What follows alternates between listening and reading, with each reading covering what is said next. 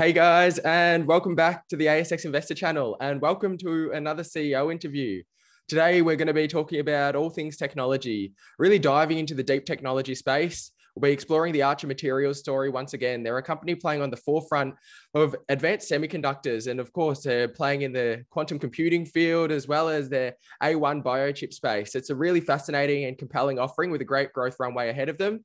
We're welcoming back to the channel the ASX AXE CEO, Mohammad Choucair. Mohammad, welcome back once again, mate. Hey, thanks for having me. It has been a phenomenally busy past period. The last time we chatted, you said there was a lot to look forward to, and it definitely hasn't disappointed. We'd love to just have a bit of an update. How are you feeling, and how's this past period been for Archer Materials? Yeah, it's been absolutely wonderful. I mean, we've had so much completed in the last few months. I can't remember when we last talked, but I think it was probably a few months ago. And so much has happened in terms of technology development and also our IP prosecution. Moving forward with collaboration partners. Yeah, it's been absolutely wonderful. Before we dive into all of the specific announcements in the news flow, if you can just give us that refresher of who is Archer Materials and what's that problem you're trying to solve? Yeah, look, we're a deep tech company, and we develop advanced semiconductor devices. That buzz kind of next generation semiconductor devices that are relevant to industries like quantum computing. And our flagship project is our 12CQ chip, our quantum computing cubic processor chip. And the reality is we're just one of very few companies in the world that are building cubic processors and operate in the hardware space in quantum computing. It's a pretty fascinating past period. I guess we can start with the flagship 12CQ chip. How's development gone? And of course, there's been a range of different developments on the patent side as well. You've now secured 3 patents with key Asian regions as well as the US side too. Yeah, look, I mean, I just want to emphasize, without the technology, you're really left with a void. So a lot of our emphasis and our critical path is the technology. And so it was great to see that early validation of cubic control, on-chip cubic control that we had. I think that was a few months ago. And that's some incredible work by the team. I can't understate how important that work is that they're doing, and the fact that we're doing that right here in Australia is absolutely fantastic. And yeah, you're right. We've had our patents granted in those Asian powerhouse economies, China, South Korea, and Japan. That was absolutely wonderful. And then to have the US patent come through as well. Look, truly, it was a good time at Archer, and many of us in the team, all of us in the team, did take a little moment, maybe 5 minutes to celebrate before we put our foot back on the accelerator and just go back to work. I'm glad you're able to at least smell the roses for 5 minutes, but congratulations to you and the team for all that you achieved. Yeah, look, it really is a team effort. It's no one individual in the team. We got some wonderful people, and I know that we're growing as a team. We have about less than 15 people at Archer, but we're supported by wonderful staff members in organizations that we work with that have an abundance of human resources, very, very smart people that we work with, and indeed some of the best in the business who work at Archer. So, we're used to getting things done, and when we get things done, we move on to the next thing that we need to get done. And this is exactly what we're doing now. And then on the other side of the coin as well, that A1 biochip, the lab on a chip, it really has the ability to really progress medical diagnostics. Would love just a bit of an update on how you're progressing on that front too. Yeah, look, I mean, the biochip development is early stage. Let's just be clear here. I mean, we are in the early stage of development of the life cycle in the semiconductor industry. For those who don't know much about the semiconductor industry, just have a look at the product life cycles, how long it takes to develop certain products, and just kind of really help shape your idea of what it means to be at certain stages of development. We were very fortunate to have access to a prototyping and semiconductor foundry here in Sydney, $150 million purpose-built foundry to do our research and prototyping. We're at an early stage of the biochip development, but the potential there is fantastic. But I think the important thing to note there is that we're not taking resources away from our 12CQ chip to build the biochip. We're adding resources. So what you've seen is that we're expanding our access to deep tech infrastructure, institutional scale infrastructure, very large kind of semiconductor floors where you operate in, and you use very sophisticated equipment and instrumentation, on a day-to-day basis in order to design and build, such a sophisticated platform like a Biochip. I mean, this is next gen in the biotechnology sector. So very exciting to be working on this, and our team is full of very bright professionals, a multidisciplinary team, and this is one of the things that you need in order to build a technology like a Biochip. And of course, it's actually interesting. Archer Materials had its origins as a junior explorer, but of course, it's now transitioning into the deep tech space. As a result of that, there's some remaining tenements which are being spun out with the iTech IPO. Love just to hear your thoughts on how that's playing out currently at this moment and what it means for the story ahead. Yeah, look, and you'll know we're, as they say, we're a 3-year overnight success, right? So it wasn't done overnight. We're not a leopard changing spots. I mean, this has taken years, and I really want to thank our shareholders for their support and their confidence and trust over the last few years. And that growth that we've seen in our company, I believe, hasn't come from, like I said, a single result that's common to other industries or that may be subject to other industries. It's come, I believe, of the quality of work that we're doing at Archer, the quality of people we have at Archer, and also the quality of the organizations we work with at Archer. And over the years, we've been spinning out our mineral exploration tenements to focus on our technology and to focus on being a technology company. And the sale of the mineral tenements, the remaining mineral tenements to iTech, should complete today. And so really looking forward to moving forward as a deep tech company. Yeah, congratulations on that. It's, of course, a major milestone. And you recently did raise capital too. A lot of this focus is now moving towards development of the 12CQ chip. Can you talk about the capital raise, what it enables, and where the funds are going to be going for that? I can. So look, a lot of that information is in the public domain, right? So people can just go to the ASX website, load up the ASX announcement. You can see exactly what the money is going to be used for, how much we raised that, what the price was. We have an SPP open at the same price as we did with the institutional placement. But I think if you ask me, Mohammad, what does this mean? It means that we have domestic and global institutional and sophisticated investors that are willing to get behind,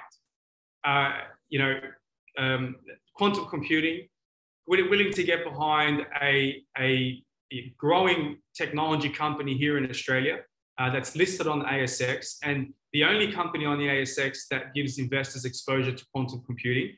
And I think this goes into really, in a broader picture of things, in strengthening quantum computing in Australia. And really glad to have that support at this early stage of our development, and being able to now think ahead and also execute on our forward-looking strategy for growth, to grow our team, to build our technologies, to work with development partners both here and abroad, and to protect our intellectual property. So it's absolutely exciting and it's wonderful. And like I said, we're not an overnight success, right? So we do look forward to our growth over the years ahead.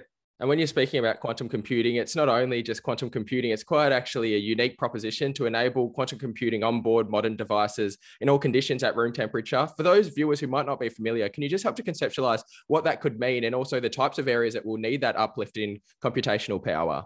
Yeah, look, you're absolutely right. Look, quantum computing is very early right now in the world, okay? I mean, it's taking up, you're seeing more and more headlines, but just put things into context, okay? I mean, it is still an early field.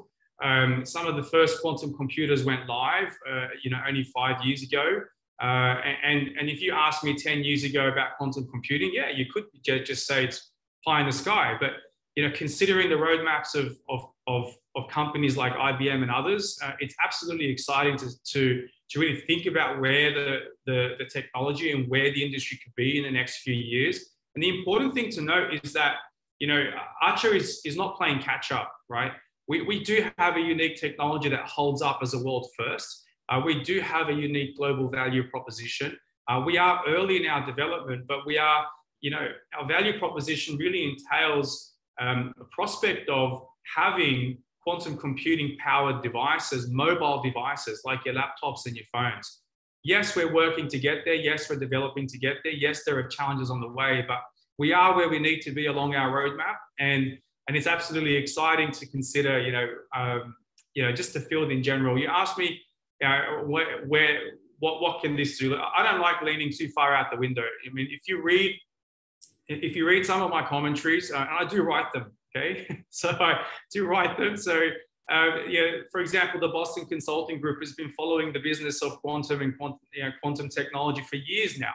And they've really started to identify, 4 key areas around machine learning, cryptography, AI, cryptography, autonomous vehicles, and in finance, where you can really start to unpack hundreds of business use cases. I mean, Arch are part of the IBM Quantum Network. We know this. We see this. I mean, we see the hundreds of publications that come out. The hundreds of thousands of people that use Qiskit to start designing different kinds of quantum logic circuits. The trillions of quantum circuits that are being run, I think, almost every day now. The 4 key areas around finance and AI and cryptography, autonomy. These are those deep tech areas that you're going to see more and more in the years to come, I believe, as these technologies start to mature. And indeed, it's absolutely exciting to think about where we can position ourselves with our product that we're developing for mobile end users. And so we can see where the future is heading. We can see the pathway there. Obviously, it's not going to be a linear A to B, but maybe for those investors who are watching the ASX AXE journey, can you talk about some of those key milestones and some of those key catalysts to look out for moving forward? Yeah, I can. I just also want to note as well that, this is not a fast follower field, right? You got to start, you got to build, you have to develop, you need to do, this is built off years and years of R&D, right? It's built off innovation, it's built off invention, it's built off a high degree of intellectual excellence that takes time. We work in very sophisticated environments with very large scale infrastructure that needs to be built and developed with some very robust supply chains around the world, and challenges too. I mean, examples like, it's a global industry, but that means there's global talent, which means talent is global, right? So you got to find them, you got to get them on. And so one of our key milestones moving forward, you may not see it in ASX announcements and things like this, but it's growing the team, right? And getting those people on board, because the people are the ones who, that human capital, it's not just the technology. We talk about technology a lot. The human capital is just as important. They come up with the IP, they come up with the solutions. They're the ones working together. They're the ones, signing the deals and working together and accessing the facilities and building the technology. So, our approach has been that 3-prong approach where what to look out for in our commercialization pathway is our technology development, our commercial partnerships, and obviously our intellectual property and protecting and prosecuting our intellectual property around the world. And you've mentioned it a few times that, of course, it takes a long time to become an overnight success. As you've mentioned, there's been some shareholders who have followed the ASX AXE journey for a long period of time, or for those who potentially may be now looking at Archer Materials. Did you have any final reflections that you wanted to share with them? I want to thank our shareholders for their support and their confidence. And I've had the privilege of getting to know many of our shareholders over the years, and it's absolutely, it's really nice to hear back from shareholders. And I'm really looking forward to, once restrictions start to continue to ease and travel resumes, that we have in-person events and we have that opportunity to have a chat in person and for our investors and our shareholders to really speak with the management team and have a look at the wonderful work that we're doing that I think is generating so much excitement. That is the Archer Materials story. It's ASX AXE. If you guys did enjoy the video, don't forget to hit the like button. Feel free to share it out. We make daily videos, so make sure you've subscribed and turn your bell notifications on. Dr. Mohammad Choucair, it's an absolute pleasure as always to catch up, and we're looking forward to seeing where Archer Materials heads from here. Thanks for having me. Great channel.